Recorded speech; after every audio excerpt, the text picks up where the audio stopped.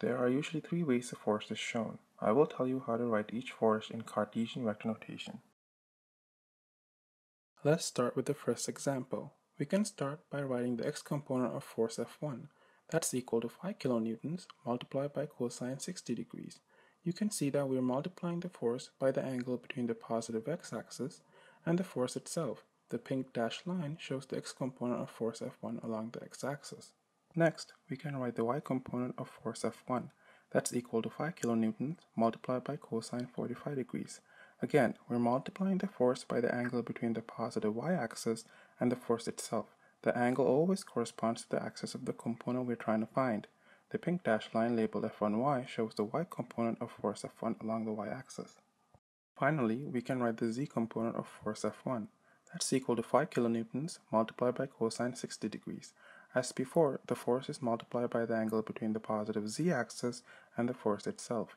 The pink dashed line labeled F1z shows the z-component of force F1 along the z-axis. When a force is given with the coordinate direction angles, you multiply the force by the cosine of the angle between the positive axes of the component you're trying to find. We can now write force F1 in Cartesian vector notation, which is 2.5i plus 3.5j plus 2.5k, each value corresponding to each of the components we found. Let's look at force F2. Force F2 doesn't have an x-component or a z-component because it lies on the y-axis. In fact, you can see that it lies on the negative y-axis. When we write each force, we can simply write the x-component and the z-component to be 0. The y-component is 2 kilonewtons. However, note that it lies on the negative direction. In Cartesian vector notation, we can write it as 0i negative 2j plus 0k. Let's look at the next example. In this diagram, note that the angles we see are not coordinate direction angles. We will first look at force F1.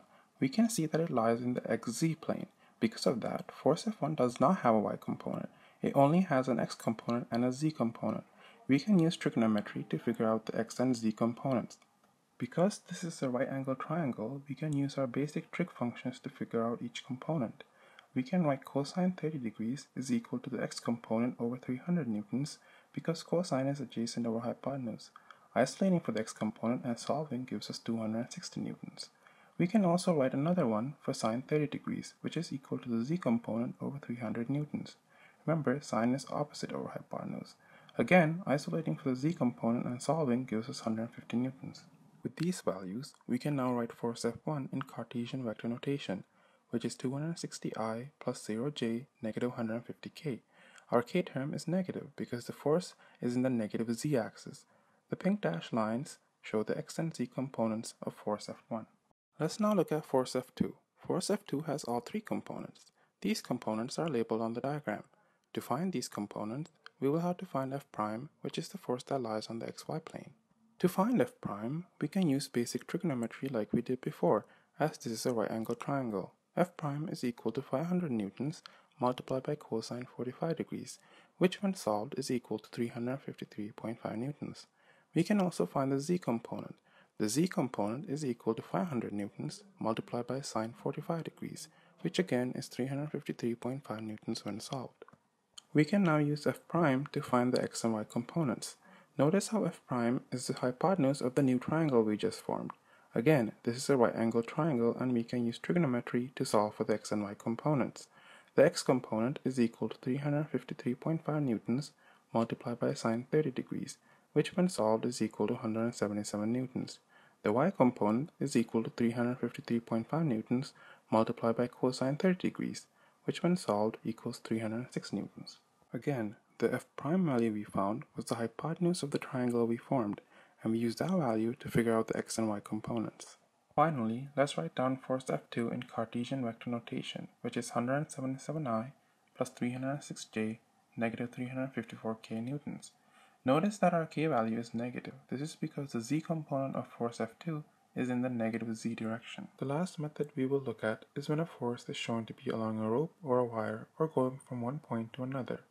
To start with this example, we must first figure out where point A is with respect to the origin, and we will write it in Cartesian vector notation. Point A is at 0.5i negative 1.5j plus 0k meters.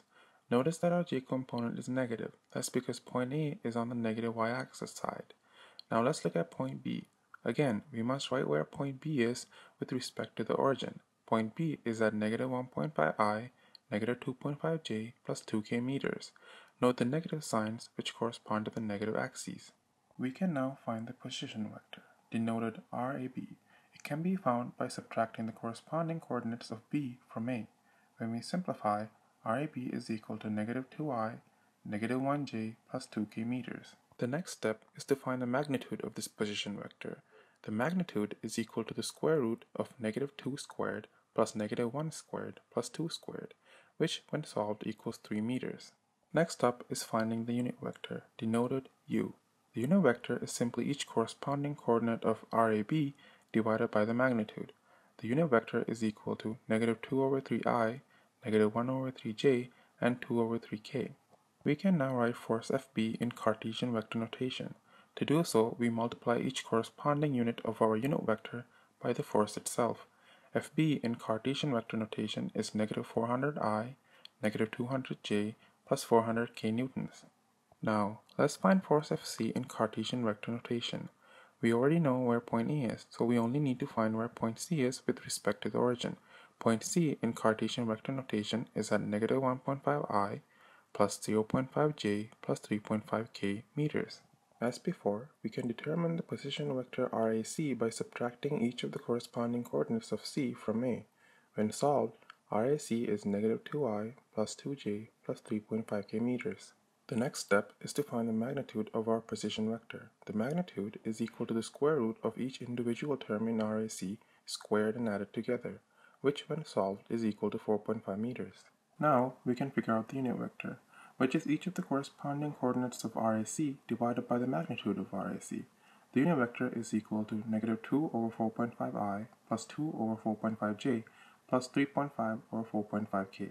Finally, we can write force Fc in Cartesian vector notation by multiplying the force by each of the corresponding unit vector coordinates. Force Fc in Cartesian vector notation is negative 200i plus 200j plus 350k newtons.